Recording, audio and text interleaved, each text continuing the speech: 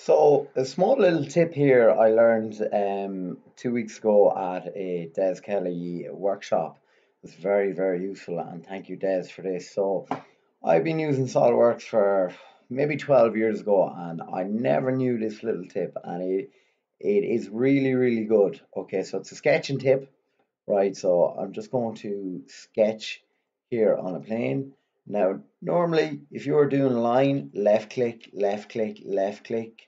Okay, the line is always on, right? You never stop drawing a line unless you close it off. But what I learned is if you hold down left click as you draw, you don't actively stay in an active line command.